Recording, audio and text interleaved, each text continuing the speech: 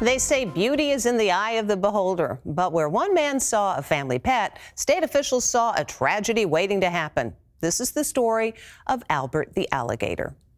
Imagine waking up to this beast. He even has a name, Albert. Now the Department of Environmental Conservation in New York has seized the gator. I was devastated. Tony Cavallaro can't believe he has lost his best friend.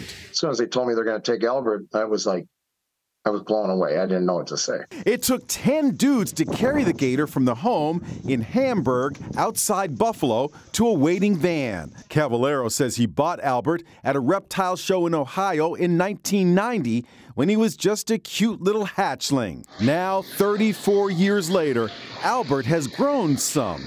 He's 11 feet long and weighs 750 pounds. Cavallaro even built a $150,000 addition to his home where Albert had his own swimming pool. Are you hungry? Albert enjoys raw chicken and playfully chomps down on one of his ancestors, a stuffed dinosaur. He even gets his teeth brushed daily. What a good boy. Before Albert was taken away, public contact with him was prohibited. But Cavallaro doesn't deny that people have been in the pool to take pictures. They were standing in a shallow end. Albert's down in the bottom, and she took a picture of him, and they didn't go swimming with him. Albert's a gentle giant. You couldn't make him bite you. For now, Albert is with a licensed caretaker.